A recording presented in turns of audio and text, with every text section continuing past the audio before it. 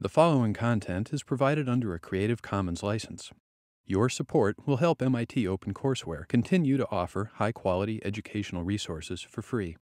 To make a donation or view additional materials from hundreds of MIT courses, visit MIT OpenCourseware at ocw.mit.edu.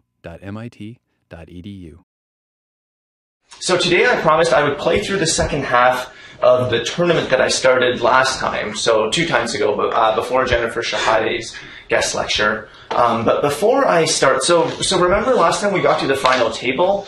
This is essentially the start of the final table. And but before I get into the hands, I want to do a bit of theory first that I've sort of been foregoing so far in this class. And it's essentially what's called the independent chip model, or ICM theory. And essentially what it's used for is, in tournaments, essentially the value of chips is essentially non-linear, because you're not really trying to just get all the chips, you're trying to last as long as possible and move up the payouts. So I want to sort of now formally quantify what this means and how you calculate the EV of your gambles. So far, I think I've just told you, everything I've done so far in this class has been chip EV, and I've told you, just play to maximize chip EV, maximize your expected number of chips, and that's a pretty reasonable way to play. In cash games, it's what you want to do. And in tournaments, it's not a bad approximation. So I don't want everyone after this ICM lecture to think, I got to completely change my playing in tournaments, because that's not the case. Essentially, playing to maximize expected number of chips is a pretty good approximation of how you actually should be playing.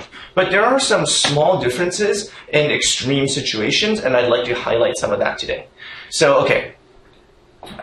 So this is essentially, so it's this idea of minimizing risk to stay alive and move up the escalating payouts.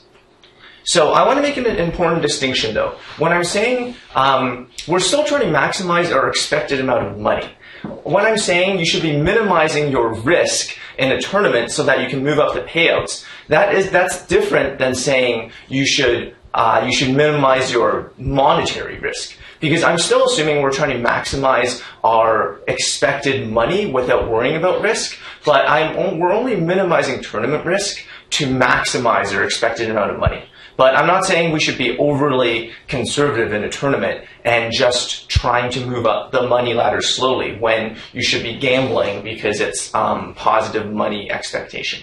If you find yourself in this situation, then, if you're trying to play like professionally and just maximize your expected amount of money in every situation, then you should probably play smaller tournaments where this is not really where this doesn't occur too often.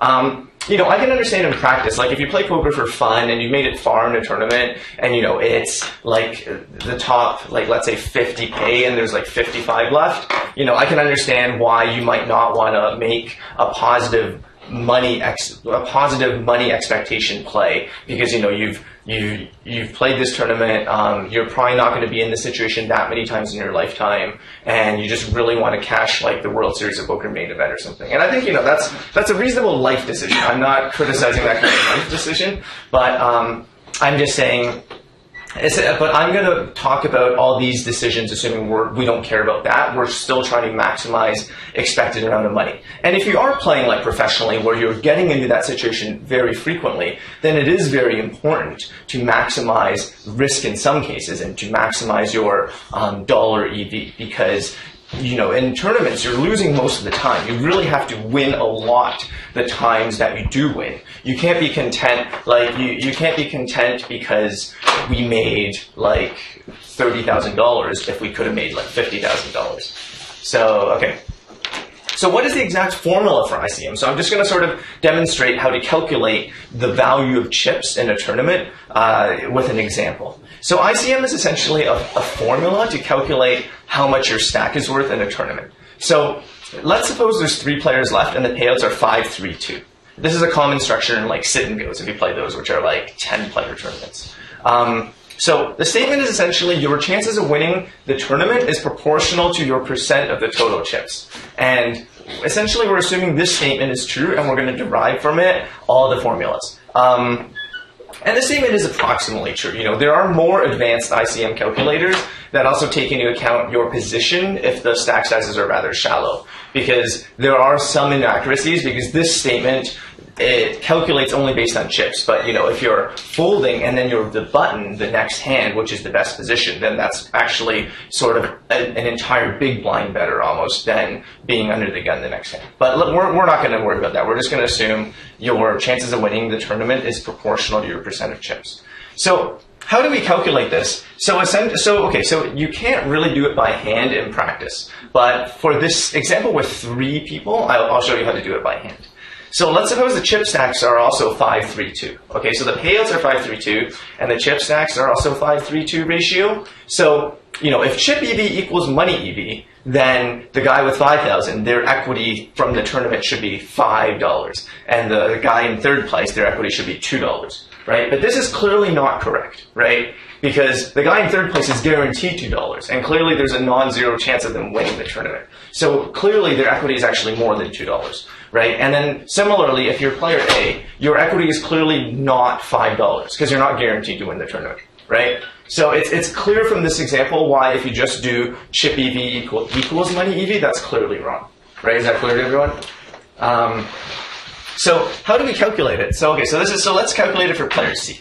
So essentially what it's saying, your chances of coming first is 2,000 over 10,000, which is 20%. And then to calculate your chances of coming second, you just condition on each of the other players winning. So conditioned on A winning, which will happen 50% of the time, we assume that our chances of coming second is 2,000 divided by 5,000, which is the remaining number of chips besides player A. Does that make sense? So player A has 5,000 chips.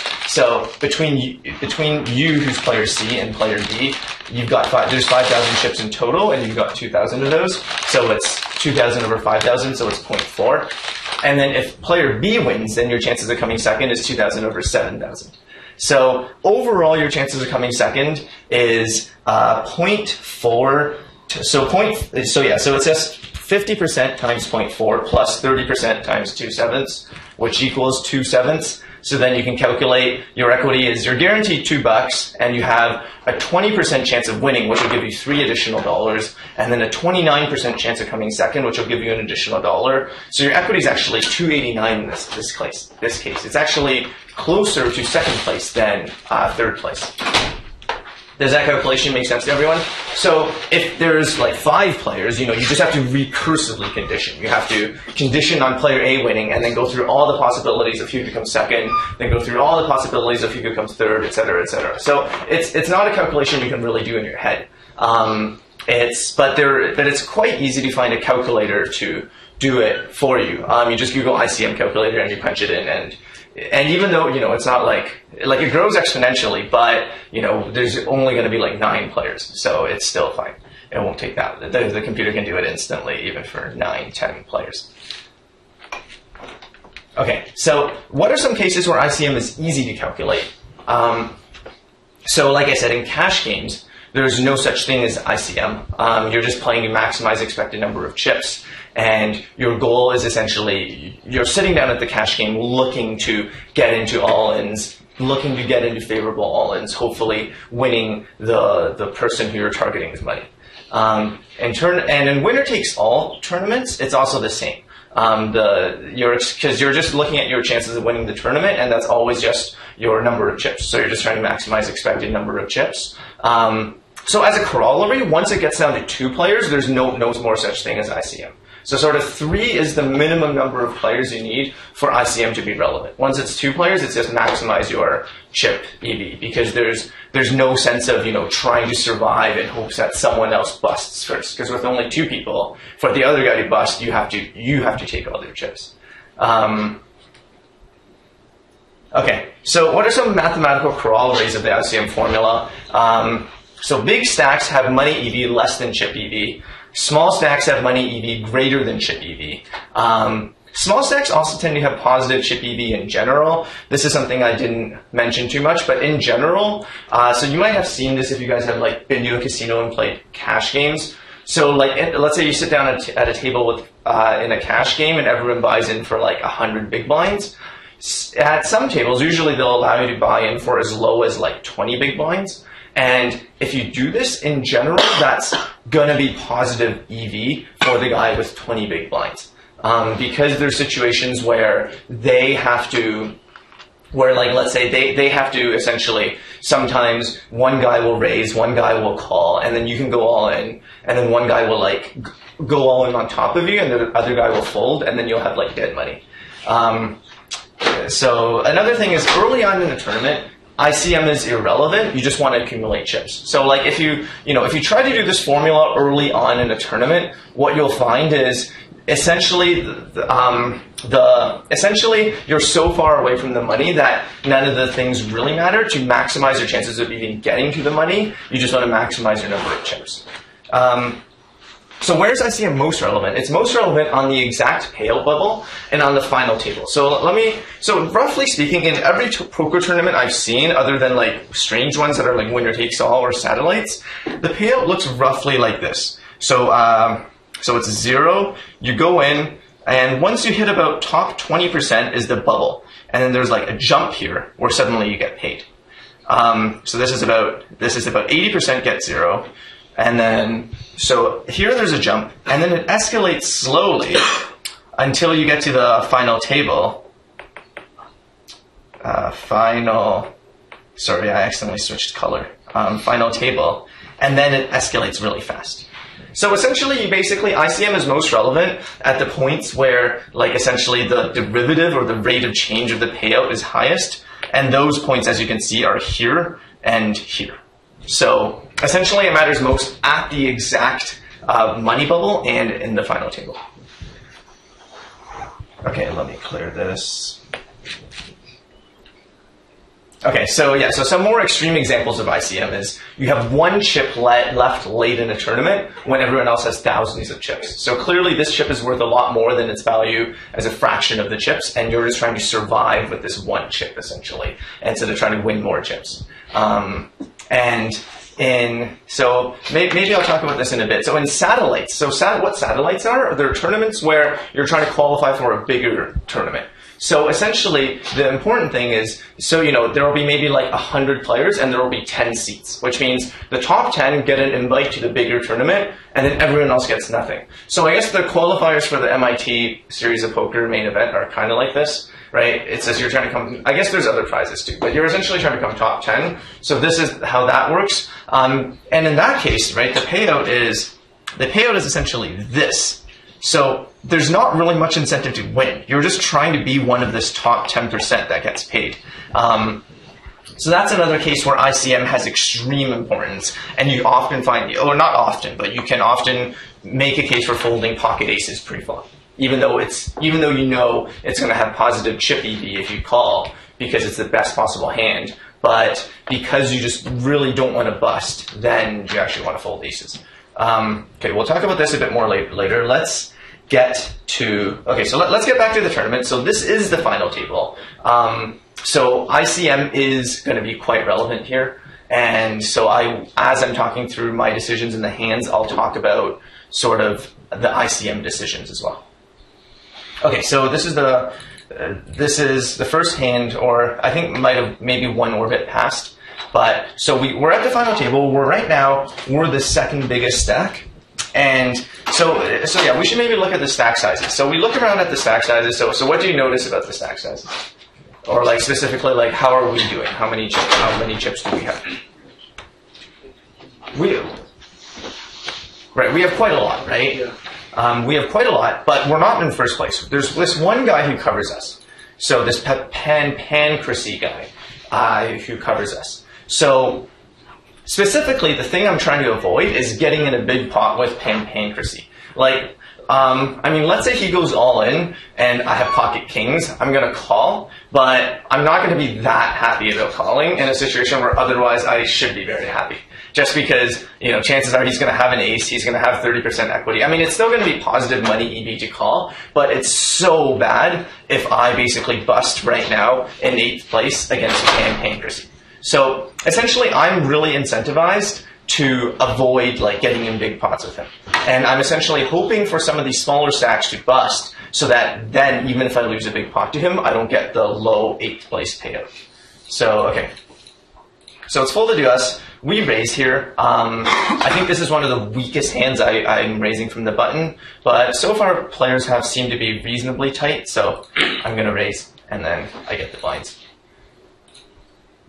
Okay. So I'll skip some hands at the beginning. Near the end, I'll play every hand. This hand we don't play, but I'll try to show the hands where someone busts.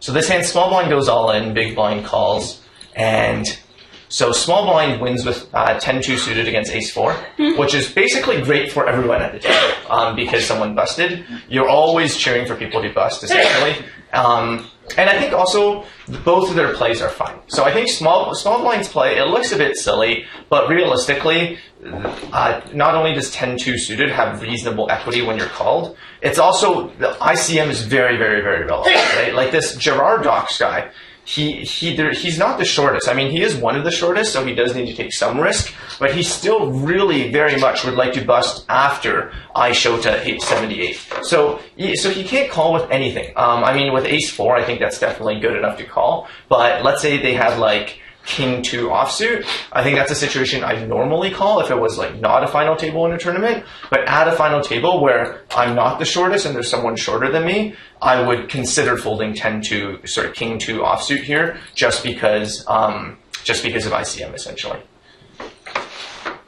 All right, so the next hand, so the big blind busts, and then there's no small blind in this hand, which is great because people are less incentivized to steal. And indeed, we get our big blind back. Quite nice. Okay, so not much happens here. I'll skip forward a bit. Okay, this hand, I guess it's quite convenient for us, but it still illustrates a point. So, okay, so this guy, he doubled up a bit earlier, right? Now, he goes all in for quite a lot, right? This is quite a big shove. And if you play by my recommendations, I would never recommend shoving like this many bets. I mean, it's like 24. It's quite a lot, right? Actually 23, sorry. It's 23 big blinds, which is like way too much to shove, right? There's no need to risk this much. But once again, I think his play is justifiable because of ICM. You know, he doesn't, and so, okay, so let's see what he had. So we call, I mean, here it's a bit different because even if I call and lose, I'm not out of the tournament. And I mean, even if I would be out, like even if he had 200,000, I'd probably still call with queens. It's just too good to fold. So we beat ace queen here, which is great for us. But if you look at the play from his perspective again, it actually seems quite reasonable if you think about it, because, you know, for him, ace queen is a great hand from this position. It's definitely good enough where, you know, if it was between folding and shoving for 23 big blinds, you would definitely rather shove for 23 big blinds. So, you know, the main reason why normally one would criticize his play is because, you know, why doesn't he just raise small with ace queen? Well, understandably, he doesn't really want to incentivize me to like re-raise or him Pancracy to make a re-raise. He essentially wants to minimize the chances that he has to play for his stack in this hand. And the way he does that is essentially by going all in. So you know, looking back at it, I think his play is fine. The only weakness of his play, I think, is it is a bit sort of predictable what his hand is in this situation, because I think like if he had a hand as good as pocket aces, then he shouldn't be doing this. He should just be raising small because it's good enough where he's happy getting it in against me or Pancracy. Whereas, you know, also if his hand was slightly worse, like ace-jack offsuit, I think is a good example. I think ace-jack offsuit is not strong enough to make this all-in play with, but you still want to be raising. So I think there's a small range of hands that you want to be making this all-in play. It's like, I think it's basically exactly ace-queen offsuit, maybe ace-king, maybe ace-queen, ace-king, and then like middle pairs, let's say like between like pocket eights and pocket tens or something. So like the only downside of this play, I think, is essentially his range here is very predictable. It's going to be like ace-jack suited plus ace-queen and pocket eights through tens or something like that. So, but nonetheless, I think because it's a final table, because of ICM, it's fine. He gets unlucky though. He runs into queens. Here we get a walk. Okay, so let's see this hand.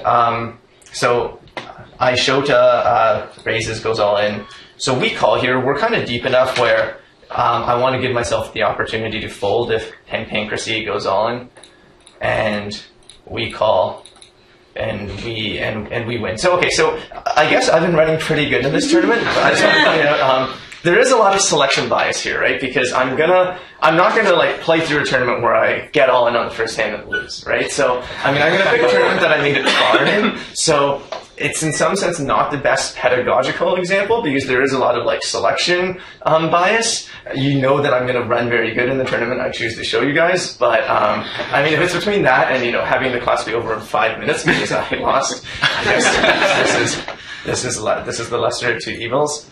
All right, so here, yeah. So once again, this is a pretty. It's not that big, but it's a 17 big blind shove, and once again, it's justified by ICM. We fold. Okay, here, queen 7 off. Yeah, I shove. I mean, I think it's probably barely a. I think it's pretty close if chip EV equals money EV. It would be a borderline shove with these smallish antes, but given ICM, I know he's less incentivized to call than usual, so all borderline hands I'm going to be shoving, so I do.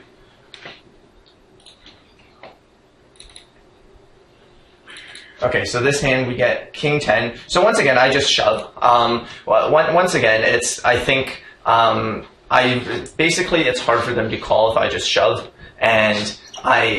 because of ICM. So I'm essentially bullying them. So when you're the big stack, you can sort of bully people at the final table because of ICM.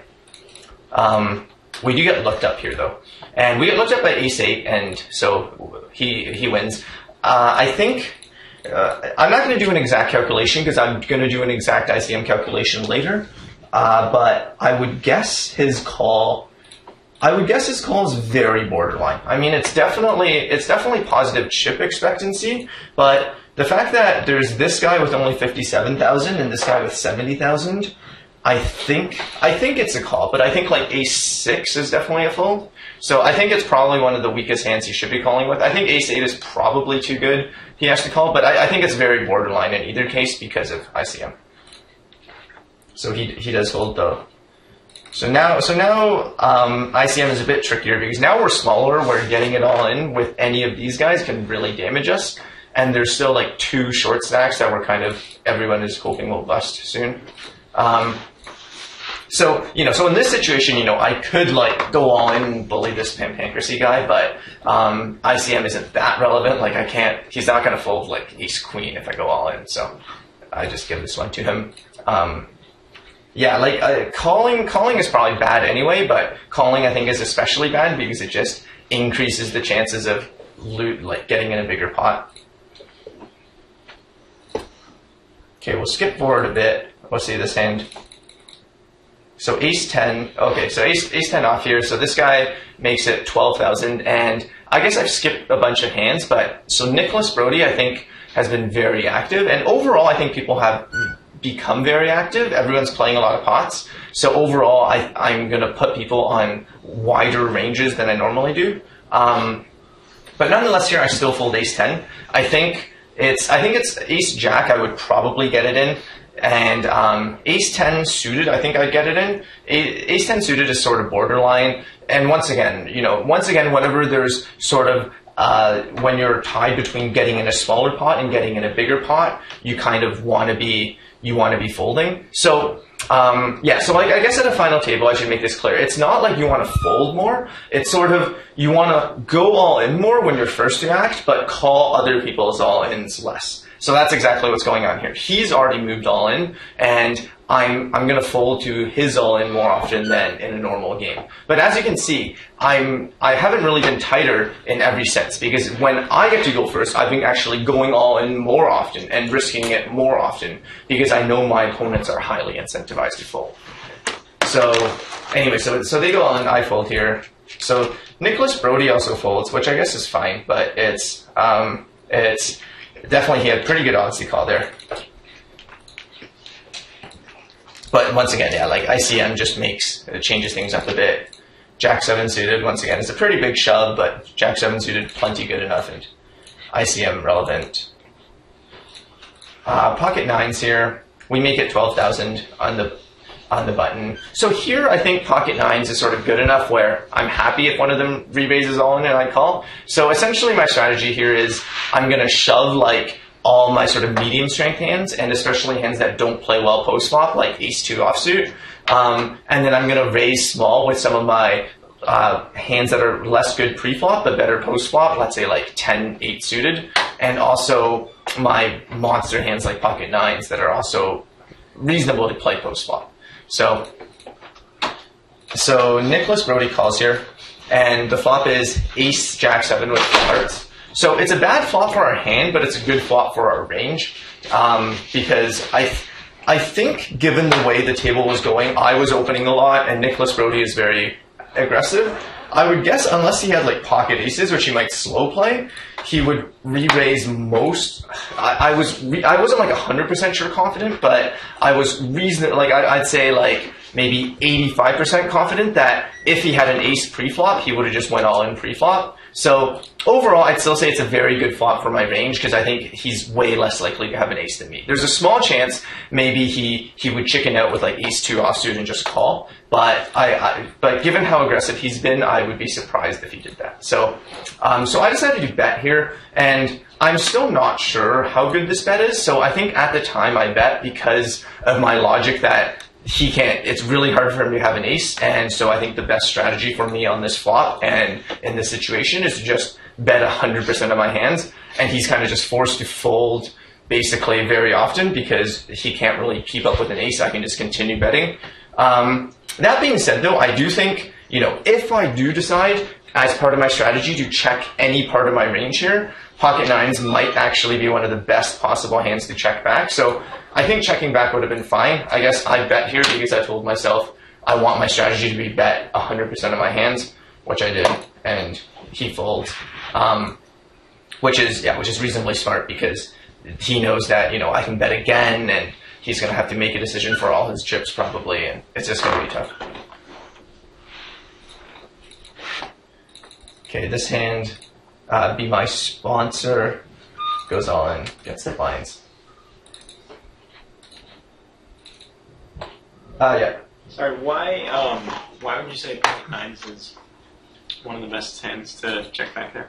Oh, I think it's basically, I think I very rarely get called by worse, and I get called by everything better. Like, I think he's always calling a jack and usually folding a 7. Like, maybe he won't fold 7-8 with some backdoor draws, but I think he'll usually call a jack, and maybe he'll call 7 sometimes. But I still think mostly it's just, he'll basically fold everything that beats me and call everything that, he'll fold everything that I beat and call everything that beats me, basically.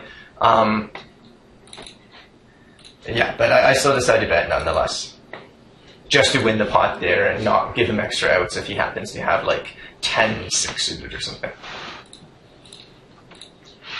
So, okay, so we'll go through this hand. So Pancracy raises. He doesn't go all in, which is kind of curious, but LP Mox calls. He calls again. It's checked, and then LP Mox goes all in on the river, takes it down. Okay, Jack 7 here. I guess so. Once again, Nicholas Brady raises, and then LP Mox goes all in over him and wins a big pot. So I guess I do the same for Nicholas Brady. He's been raising a lot, so pocket 6 is definitely good enough to risk going all in there. Okay, this hand. So we get ace jack suited, and I raise from cutoff.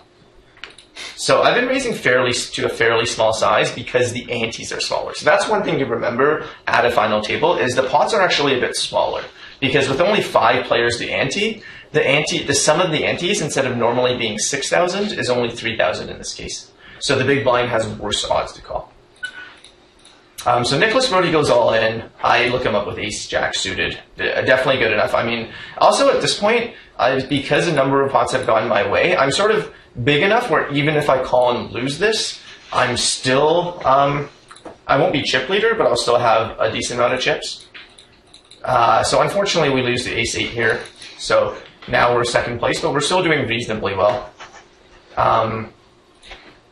Yeah, so like I could have just maybe gone all in here. I mean, I guess this guy has a lot of chips, but I could have like raised to a bigger size to disincentivize Nicholas Brody from doing this with a wide range of hands, and then sort of like protecting my stack more from an ICM point of view. But I mean, I'm happy with. I think Ace Jack suited is just good enough where I'm happy calling his all in, which I should have been in this case. I guess he had Ace X, but yeah. Okay, so Jack 10 suited here. So yeah, here I just decided to fold. We could consider doing a crazy bluff all in, but I don't think this guy's folding that often. They made a rather big re-raise pre-flop from going 3 times the initial opening. So Nicholas Brody goes all in here, and they do fold. So Nicholas Brody picking up a bunch of chips. So he just takes it down again. He's been raising quite a lot.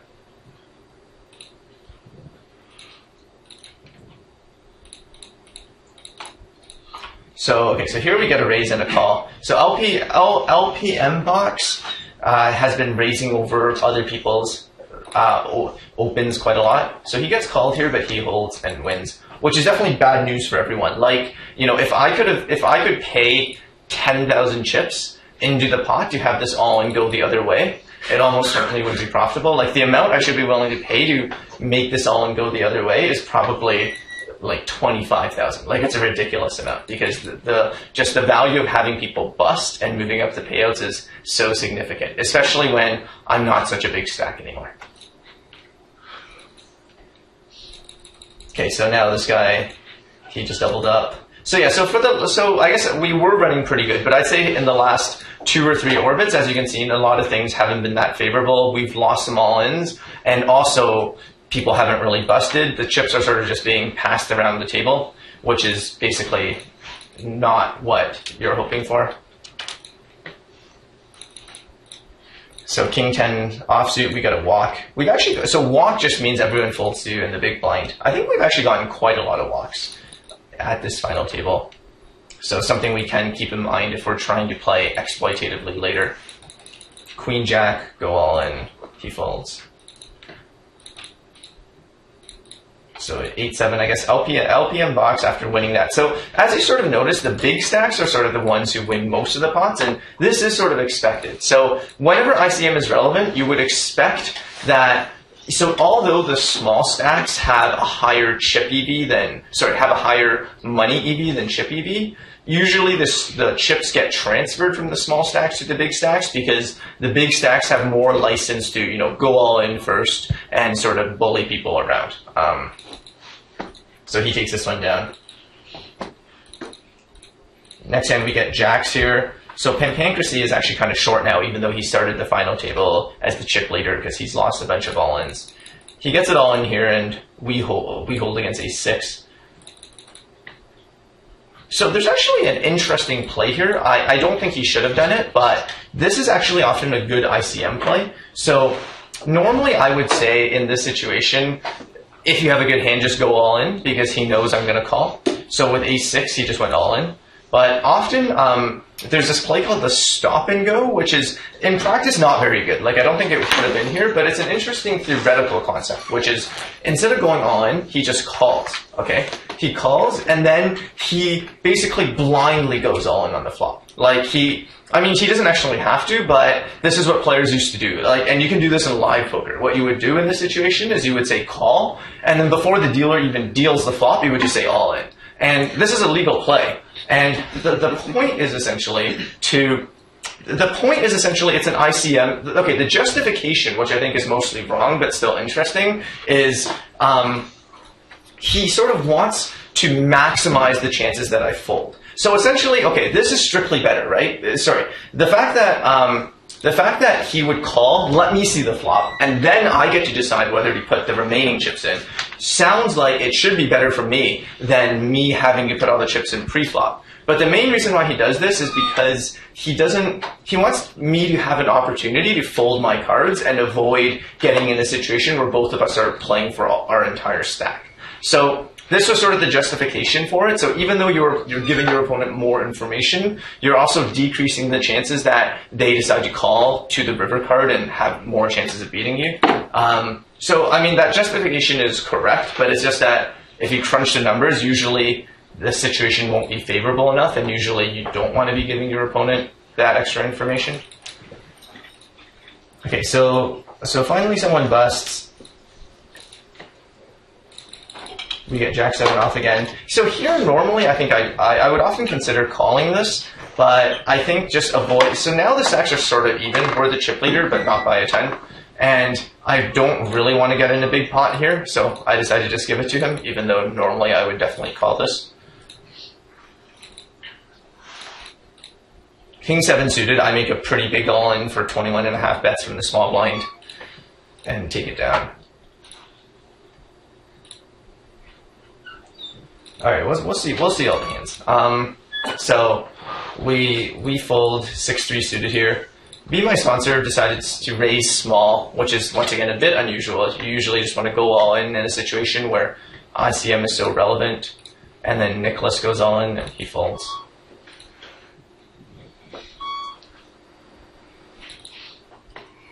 Jack 5 offsuit here, we fold.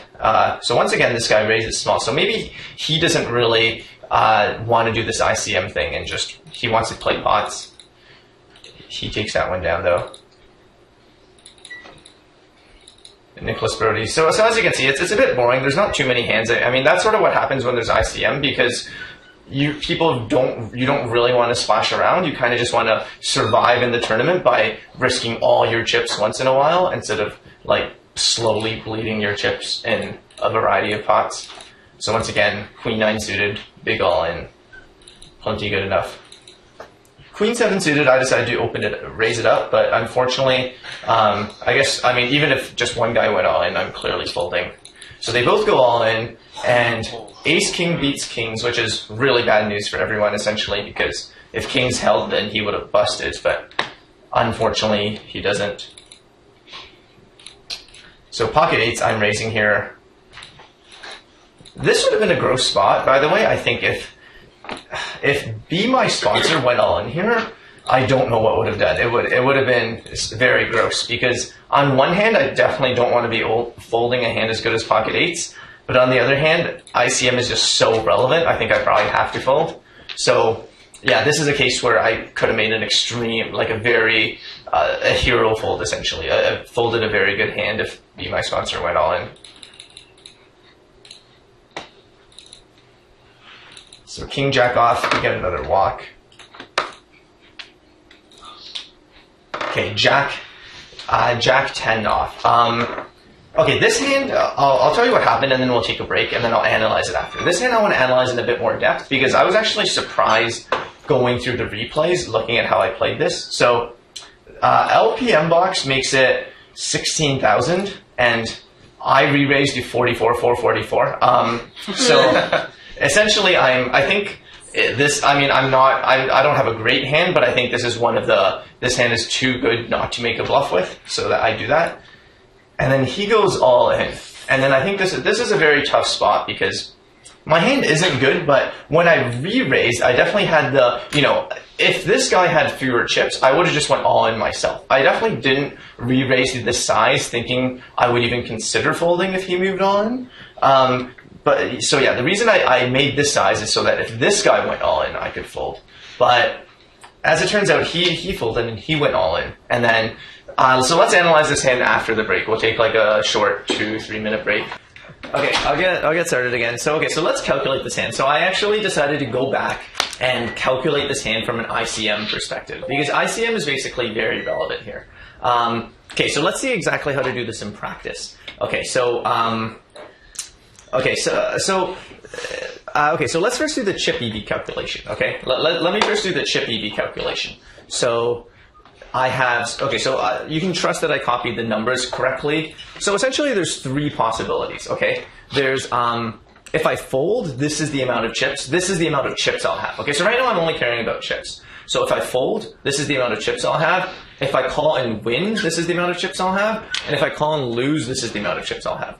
So we could basically do a calculation here where I do, essentially so let's say my chances of winning is X.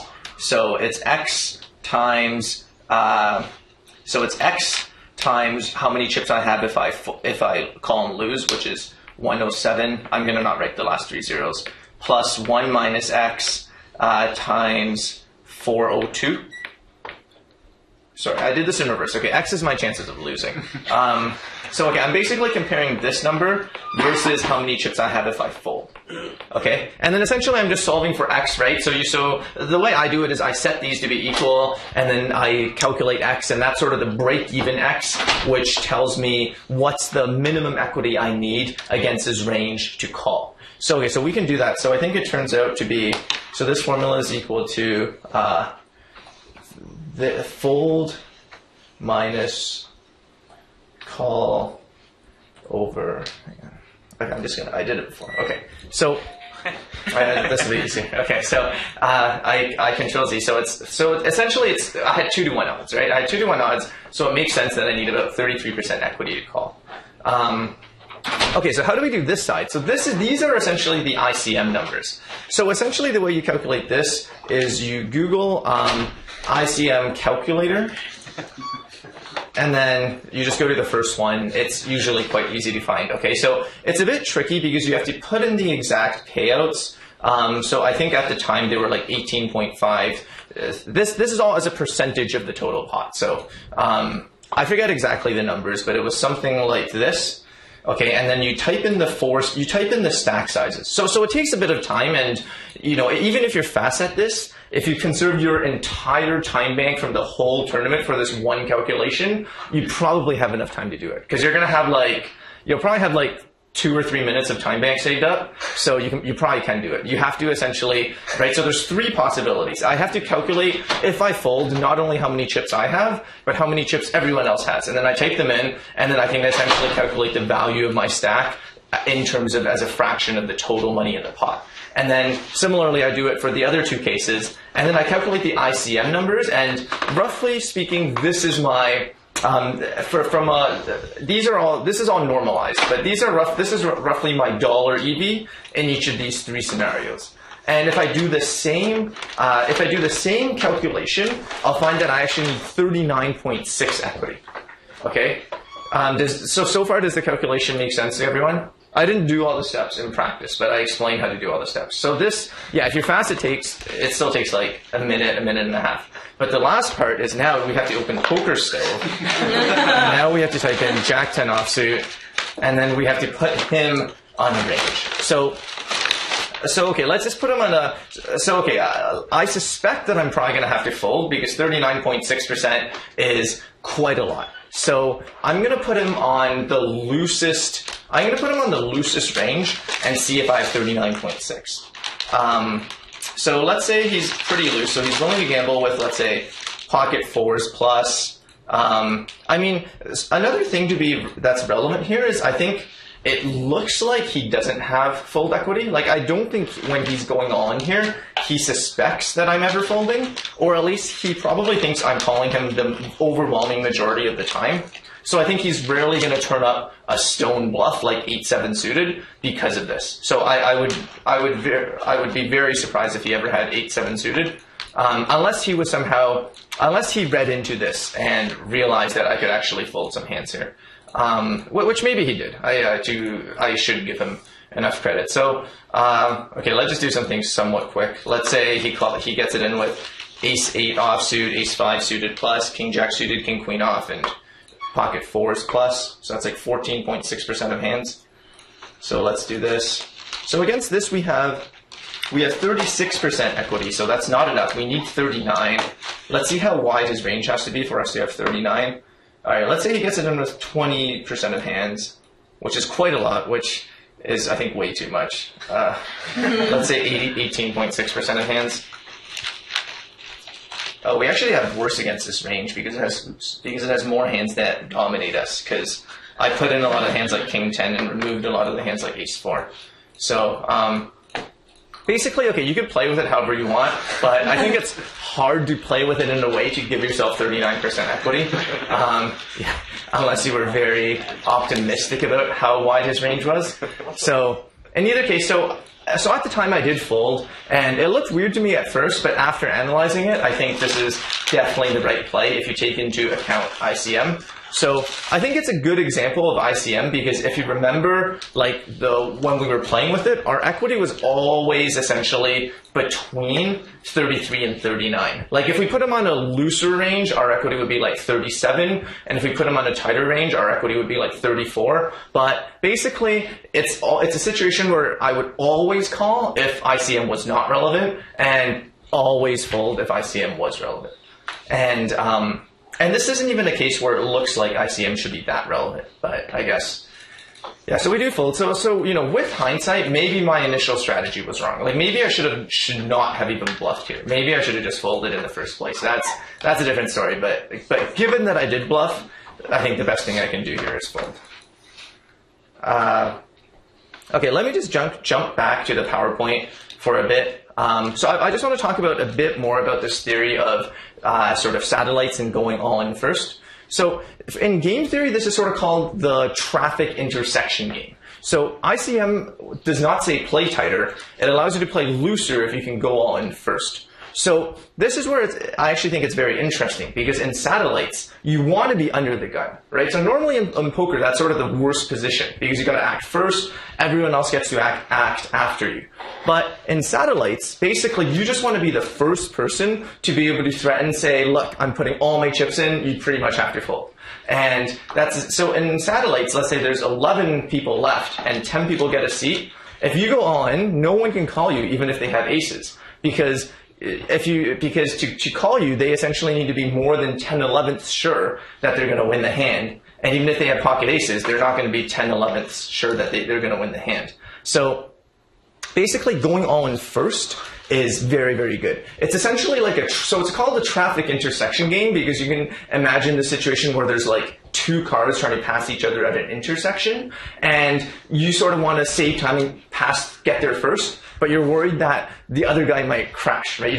Both players really want to avoid an accident, but both players really want to be the guy to get through first. Well, if you can act first and if you just tell the guy, look, I'm like closing my eyes, I'm tying up my hands, I cannot stop my car, okay? I'm just gonna go through the intersection no matter what, right? If you're the first person to be able to do this, then the other guy, he's like, okay, I guess I gotta stop my car now and let you go first, right? That's essentially what it's like. If you're the first person to go all in, and you already said, look, I'm all in, and there's nothing I can do to take my chips back, then the other guy's like, all right, I guess I'll fold and you can win the blinds. So it's sort of how it works. I mean, of course, some opponents are not rational, right? If you do this enough times, you might be like, okay, screw this. I'm just going to kill this guy and speed up, right? So it's a bit weird. And, you know, in practice, this happens a lot too. I've definitely had very bad situations where, you know, I'm going all in with any two cards and I know this is a game theoretically optimal strategy, but my opponent's just fed up. And then he calls me with like, ace jack or something, and then I have like jack 2 offsuit and he looks like a genius and he beats me when his play is just like terrible basically.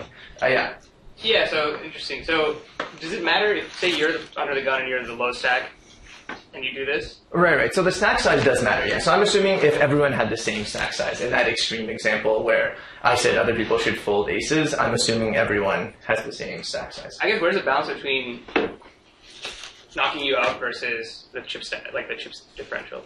Right, exactly. So the reason in that case where it's correct to fold aces is because, like, let's say they call and knock me out, it doesn't help them that much because first place in a satellite does not get paid any more than 10th place. Okay. But in real tournaments, you basically never fold aces because even if you're risking losing all your money, just first place will be higher than second place by enough, and winning with those aces will increase your chances of coming first by so much that you should just gamble anyway. Sure. But so this is only in satellites. Yeah, please don't fold aces in like a normal poker tournament. It's pretty fun. Yeah. If you're short stack in a satellite or one of the shorter stacks, does going all in still make sense? Because people can call you without risking their tournament. Right, exactly. So in that case, you actually need a good hand to go all in. Like, you actually need to have positive chip EV as well to go all in. Yeah, so that's why when ICM is relevant, the small stacks win and the small stacks lose and the big stacks win. Because the big stacks have more license to bully the small stacks around, whereas the small stacks can't. Yeah. Because the big stacks can call them more often. And also, does it matter if other people have like raised behind you? Does it just matter who goes all in first? So if someone's already raised, then it's like more likely you going all in. Like it's more likely they're already committed, so that if you go all in, they won't fold. Okay. So that is relevant. Yeah. Okay. Cool. Right, so exactly. So in practice, it's very tricky, and in fact, it can be beneficial if you can somehow convince your opponents that you're not rational. I've never personally done this, but I've heard of people like making a bad call sometimes in a satellite just so people know not to like mess with them, essentially. But I mean, it's a bit weird. So there is this weird meta game with this traffic intersection type game. Although this is only relevant in like the most extreme ICM situations, which are like satellites. So, I mean, actually, I should say one scenario where I think you could consider folding aces pre-flop in a normal tournament is actually this. So let's say there's 55 until let's say 54 get paid and there's 55 left, and you've got one chip and everyone else has thousands of chips, and you know that like someone else has already gotten eliminated that hand, so like if you fold, you're guaranteed to get in the money. Then I would definitely fold aces, because even if you win and double up, congratulations, you now have 10 chips instead of one chip. Everyone still has thousands of chips. So there are cases where you could construct an extreme case where you should fold aces pre-flop in a normal tournament as well. Okay, so let's get back to the tournament now. Okay, where were we? So we lost a bunch of chips here, but so the next hand we get King 8 offsuit. I raise from the button. So we are committed here. I mean, it sucks because our hand sucks, but it's way too good odds to call. And ICM is nowhere near that relevant when it's against the small stack. It's the guy you're trying to eliminate. So we call. We get pretty lucky here. So good redemption for that terrible Jack 10 hand played by me. Okay. So there's 3 players left. So ICM is still very relevant. We're the second stack, so we're trying not to get in a big all-in with this guy. Although it's less significant because this guy still has a decent amount of chips. Like if this guy only had 50,000 chips, then I would try a lot harder to avoid getting in a big pot with Be My Sponsor. So he raises and LPM Box goes all in, takes it down. So this hand, he makes it 3x, and I decided to call here with Queen 6 suited, which is sort of gutsy, I think, but I think it's in position and it's fairly deep, and being able to put ICM pressure on him is reasonable. I think it could have gone either way. I think folding is definitely the safer play, but Queen 6 suited is plenty good enough here. So I call.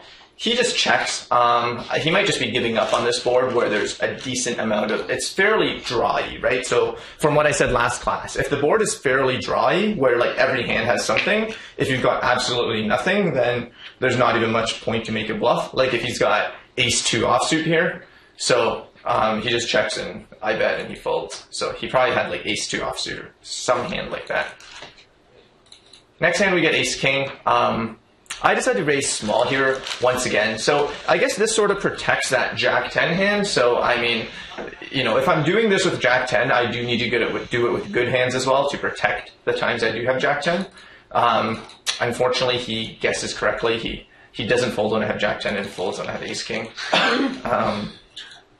So we still take that one down, and we win the blinds the next hand again. So suddenly we're chip leader by a decent margin after those 3 hands. 9-4 off, I'm not gonna call, so fold to him.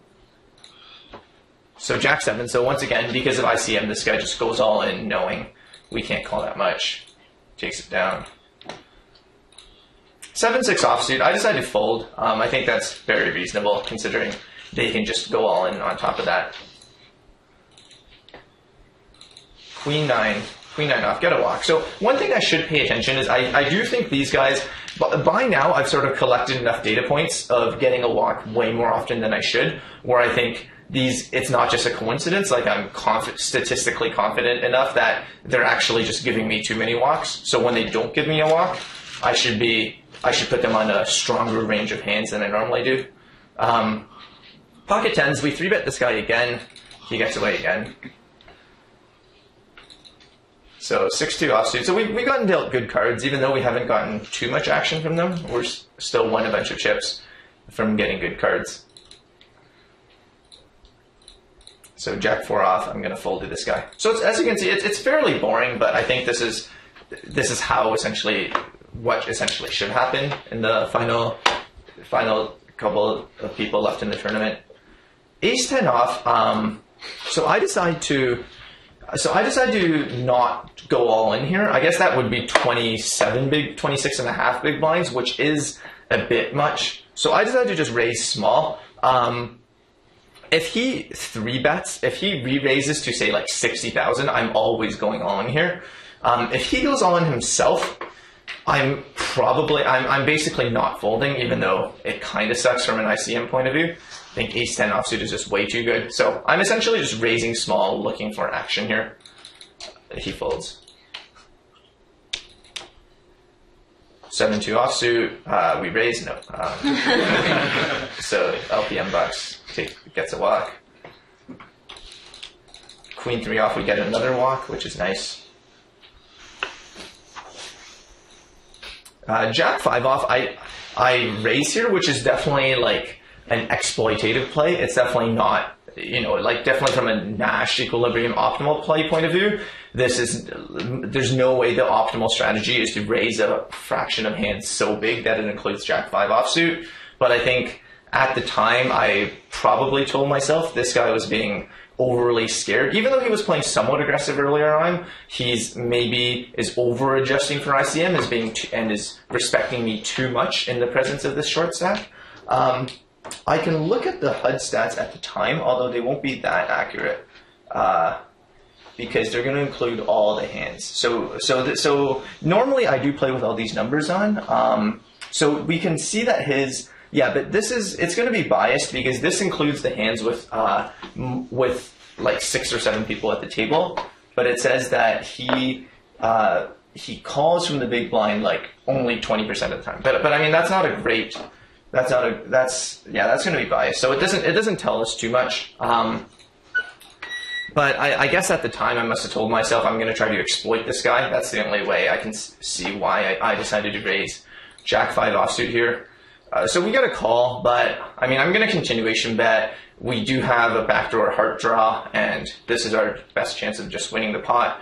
And I could maybe barrel on, by barrel I mean bet again as a bluff on a bunch of turns. So I just bet here. He does fold. Next hand with Queen 9, we open the button, but we get shoved on, and I guess we have to fold. Queen 4, we get another walk. Yeah, so this is actually getting ridiculous. It seems like we've literally gotten like 5 or 6 walks in a row, and I would guess probably we should be getting a walk like less. I guess at a 3-handed table it's more often, but still less than like 30% of the time. Yeah. Is it possible you're getting walks because like someone has raised your big blind and you've defended a lot, and so they're scared to raise your big blind? Maybe. I have been fairly active, but I did fold some borderline situations though, like this Jack. I think it was a different Jack 7, but yeah, maybe that's possible. Yeah, that's a good point. Yeah, but that's good, right? It's good that I'm not complaining that we're getting a lot of ones. So, and we are the big stack. So in general, it is harder for them to bully us around than us to bully them around. So it does make sense from that point of view too. I still thought it was just kind of too many. So anyway, so I just continue trying to raise a lot, especially against this guy. So Jack 8 offsuit, we take it down. Jack 2, maybe we could have folded, but by now this guy was getting short enough. Like he's blinded down from 15 and a half big blinds, I think, to 13 and a half. He might have had even more before, like 17. So he might be looking for a spot to shove now. Be My Sponsor actually raises small here and gets him to fold. Jack 6 off here. We get another walk. I should just skip the hands on big blind since nothing ever happens, which is great for us.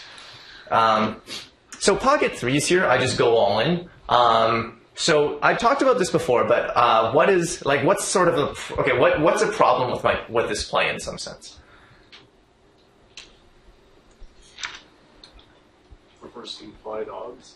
Right, good. So if I don't do this, if I just raise small, I have bad reverse implied odds, right? But the one particular issue sort of is every other time we've made it 25,000, and really nothing's changed, and suddenly we go all in. So it is a bit suspicious where he basically knows we have a hand that has very bad reverse implied odds. He basically knows we have like pocket threes or ace four offsuit or something like that, but it's still sort of hard for him to exploit. Like, I mean, sure, you can call like ace nine and exploit us, but I mean, ace nine is already a great hand. Or, you can call like pocket fours and exploit us, but it's not that easy to get dealt pocket fours or a better pair than pocket fours. So here, yeah, even though, against a good player, he sort of knows my range is a very small, specific number of hands, it's still hard for him to, like, he can't really just call Jack 10 suited here. Maybe he can, but probably like Jack 9 suited or Queen 7 suited he can't call because there's still an off chance we have like Queen 9 offsuit or something, so. Oops. So, anyway, so he does fold, but it definitely raises suspicion. Jack 10 off. So Jack 10 off, we just go all in here. So I think, so this is actually important. So normally I just raise from the button, but by now the big blind has gotten so short that I'm willing to just go all in. Because the big blind is sort of short enough where even if he picks up a hand and calls and beats me, I'm still the chip leader, even if that happens. So the ICM doesn't hurt me that much because, and also just the fact that I'm risking less. And also, the other important thing of the big blind getting short is now the small blind is much less incentivized to gamble than before. Like before, when the big blind had 180K, he was incentivized to gamble against me because it's not that easy to wait for the big blind to bust. But now that the big blind only has 10K, it's easier to sort of just wait and hope that he busts. So basically, ICM becomes a lot more favorable in both cases, and shoving, I think, is very good now with these stack sizes. So we do shove, and we take it down. 9-2 off, so no one usually wants our blinds, but then they both want our blinds. LPM box takes it down. So ace 2, I just go all in here. Basically, same justification as the pocket threes. 8-7 off. I think I probably should have raised this. Even going all in, honestly, might not be that bad. I'd have to do an exact calculation, but I think probably, I mean, it's a pretty bad hand, but I think probably I shouldn't be folding, given that I'm the big stack and given that they've both been giving me lots of respect. But I fold, which can't be a big mistake, but I think probably I shouldn't have folded. The next hand, LPM box, goes all in, and we fold.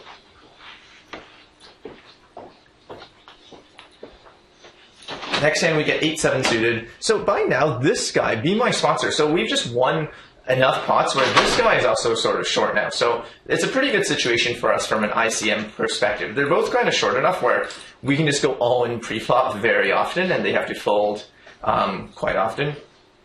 10-7 off is a bit too weak, but I decided to raise. But yeah, this is a bit inconsistent play from my part, because I think for most purposes, 8-7 off is a better hand than 10-7 off. But for some reason, I raise 10-7 off and fold 8-7 off. Ace-5 suited, we get a walk again. Queen-5 off. Yeah, so I just go all in here. I mean, yeah, this is definitely not a plus chip EV all in, but once again, I think ICM by now is relevant enough where it's fine because he just has to fold. We take it down. 10-6 off, I decided to fold. Big blind gets a walk. Get a walk with 6 deuce, pretty good. Ace 2 off, once again, we just go all in, they fold. pocket kings. So I raise small. I mean, yeah, so this is a bit suspicious again. Normally I've been going all in. You know, he raises small, obviously he has pocket kings. So, yeah, I mean, that's basically true. But I mean, also, I think I will do this with some of the weakest hands that I'm not willing to gamble all in with, but still want to raise, like maybe like something like 9-7 offsuit, maybe. But we don't bite, so we just, we take it down. So he goes on, we fold Jack 2 offsuit. Queen 3 suited, go all in. So I'm going to go through this fairly fast. There's a lot of the same stuff. 6-5 off, we fold. Because, yeah, by now they're sort of short enough where they might actually just call us pretty often. So I fold 6-5 off. So here pocket 3s holds against Queen Jack. So this is an extreme ICM spot. So he calls here and he does double up. So the next hand we do have an extreme ICM spot because this guy only has one big blind. So essentially the correct strategy is going to be I'm supposed to shove any 2 cards and he's only supposed to call, I would guess, like maybe like the top 7 or 8% of hands. In a situation he normally should be calling like top 30 or something. So I just go all in and like even if he has ace 2 offsuit, I'm certain he has to fold. Like even if he has like say king queen and I turn up my hand and show him jack 7, he probably still has to fold. Just because he really can't bust. Like yeah, I haven't done the exact math, but you know, I wouldn't be that surprised if he told me like pocket 9s is a fold for him. I wouldn't be that surprised. So yeah. So once again, I go all in because this guy probably can't call. So you do okay. So yeah, we win against ace queen, which is it's kind of crazy that he picked up ace queen with one big blind, but we do win. Some players like to do this thing called like cooperative play to get the big blind to bust. So this is in the history of poker. It's sort of what was almost customary for the players who have chips in here to basically just all agree to just call and not raise each other and to maximize their chances of busting the big blind. It's sort of a form of cheating in some sense. It's like collusion in some sense. But it's customary maybe like 5-6 years ago for everyone to do this because it sort of benefits everyone else. It sort of benefits all of these guys if they all agree to do this. And it just maximizes the chances that the big blind is eliminated. But the issue with this is, unfortunately, there is an option to be selfish, right? Unfortunately, if we both trusted each other completely, we could collude and be like, okay, we're just gonna call, check down every flop, turn, and river, no matter what, so that we can both see the river with any 2 cards and maximize the chances of busting this guy. The issue with this is, players, when you play a game, you're selfish, right? And you want to, if there is an opportunity to bet because you have a good hand, you're going to want to bet. Or like, if there's a draw and you have a good hand, you want to bet to get the other guy to fold. And basically, from a game theoretic perspective, since we have these options, there's no way for us to essentially agree that we're going to just check down and see the river, which is why I consider it collusion if players actually do this. So nonetheless, I do the most selfish line, which is just go all in. But yeah, if this guy was my best friend and I wanted to cheat, then I could just call and let him call and then just check it down even if I flop the nut flush. But okay, so now it's heads up, and okay, I'll try to show every hand. Okay, so now ICM doesn't matter, but it would be good to show a bit of heads up play because I don't think we've done too much heads up play in this class. So we call here, and we check. He makes it 32, and I decided to check raise bluff this flop. I think it's close. I mean, I think I probably shouldn't be folding. I think Jack 6 suited has too many backdoor draws on this flop to ever fold, just as part of my strategy. I think I decided that I wanted my strategy to be I'm going to raise good hands like 8s and 4s, and then I'm going to also raise hands with lots of backdoor draws like Jack 6 of hearts. So I decided to do this. So unfortunately he goes all in, so we fold. Doesn't quite work. So queen 10 off, we raise. Oh, so one thing I should say is, I think most of you know this, but once a tournament gets heads up, and it's just the small blind and the big blind, the small blind actually has position.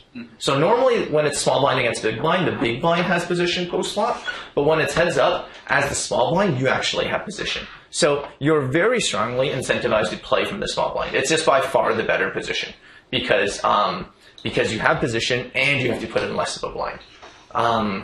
So another cheat so I'm teaching you guys all these different cheats. Another cheat that people used to do, it's not really a cheat, but another sort of angle shoot people used to do back in the day is, there would be people who like normally play pretty low stakes, let's say like 25 cent, 50 cent, and then they would sit at these $25, $50 tables. So like where the blinds are 25 bucks, 50 bucks, which is really high stakes for them.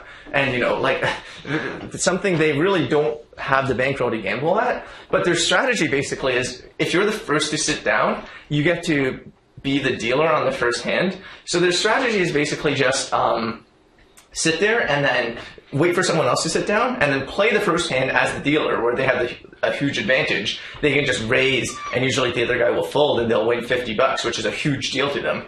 And then they'll just leave after the first hand.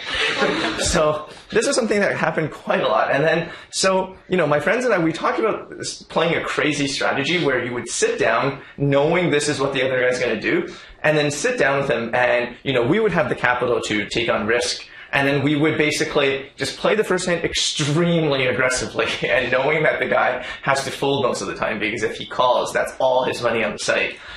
So yeah, it led to a lot of weird dynamics. But okay, so here we have, but this is why I chose tournaments, not cash games. There's fewer ways to do these weird cheats. So queen 10, we raise, we take it down. Next hand we get ace queen suited, so unfortunately we get a walk. So queen 8, we raise, we take it down. Sorry, he calls. And then it's check to us. We continuation bet. And he raises, which is weird because it's a flop that's a lot better for my range than his, because I can have ace king and ace queen, and even ace jack. I think if he had ace jack, he would have re-raised pre-flop. So in some sense, it's weird because it's really hard for him to have, I think, pocket aces or pocket eights, or like even pocket threes, he probably would have re-raised all in pre-flop. So really, it's like, what do you have, right? It's like, I don't have much, but really, it's like, what do you have? So it's kind of weird because, I expect him to check raise this flop so rarely that when he does, on the one hand, it's just strange, but on the other hand, he must know that. So it's, I'm assuming it's somewhat balanced, and he will occasionally turn up like ace 3 or something here. So I decided to call and see one more card. I don't know if that's great. Like, maybe I should have just folded and just believed him, or just like re-raised if I didn't believe him. Re-raise essentially as a bluff, like make it like 100,000 and just hope he folds. But I decided to call. The turn is a 9, putting out some straight draws but no flush draws. And he bets fairly big, and I fold.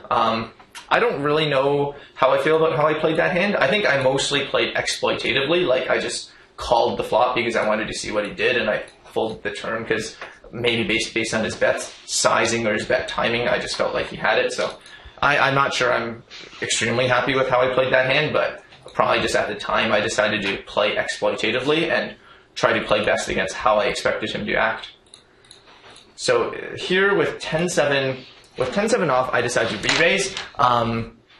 So the reason I re-raise a hand as bad as 10-7 offsuit, I talked a bit about this 2 classes ago about like your pre-flop raising strategy. So essentially what I'm doing is I want to be re-raising my good hands, and also my hands that I'm not sad if he goes all in and I have to fold and I don't get to see a flop with. So like if I had 10-7 suited, that's sort of like too good of a hand, and I really don't want to re-raise, and then if he goes all in, fold my pretty 10-7 suited and not even get to see a flop with it.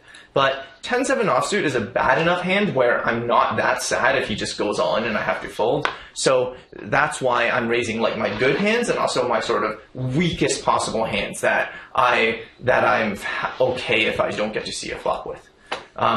He does call, unfortunately, but we do hit a great flop, so I'm just going to bet and get it all in. Heads up, basically any kind of top pair is, in general, just way more than good enough to put all your money in with. He folds, though. So ace-6, we raise. I'm going to go fairly quickly because I'm running a bit short of time. We continuation bet the flop and take it down. He raises here. I call with king-6, which is pretty borderline. I think fold. It's too good a hand to fold, but probably it's too bad a hand to call. Probably I should have just raised by the same logic as before. But we call, and I decided to donk out on this flop because I figured there's a number of draws I can have. So, and here I do sort of have a weak draw. Like a 7 gives me a bad straight, but still a very good hand in a 2-player pot. He calls, and the turn is a jack, which I still have a straight draw because now a queen gives me a straight. So I continue bluffing. So he folds, which is good. 6-2 offsuit, I just give 1 to him. So yeah, I think you should be playing like 95% of buttons. And maybe not that high when it's getting shallower, but like at least 80% of buttons. But 2-3 offsuit is one of the hands I'm okay with folding. 8-5 suited, I'm just check raising this flop and getting it in. He folds, so yeah. Let's say in heads up you had an opponent that like from the big blind was very likely to 3-bet you. Yeah. Like how would you adjust your range, like opening from the button or the small blind? Oh, okay. So if they're really loose, you would basically raise only your like good hands that you're hoping they re-raise on with.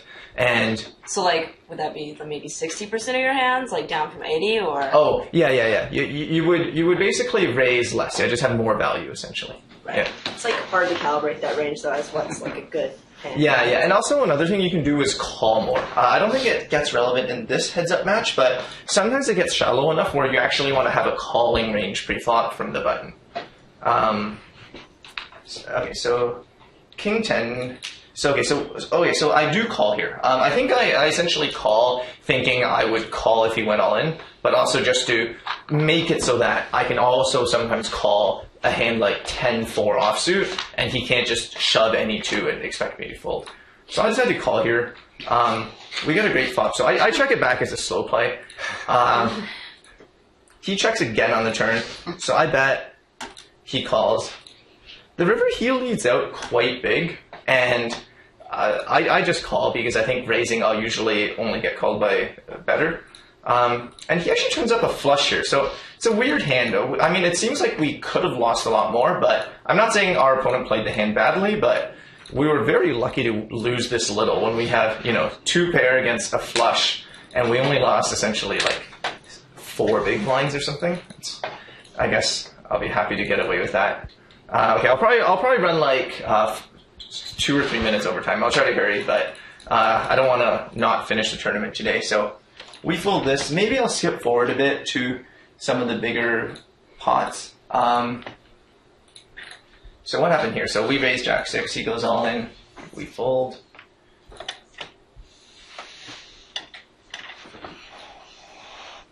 All right, let's go to this one. Okay, so King. So the match has gone on for a bit. He's won a bunch of pots. He's catching up. King 3 off, we raise, he calls. So here the flop I think is, so once again it's a situation where I don't think he ever has an ace. So I'm basically betting 100%.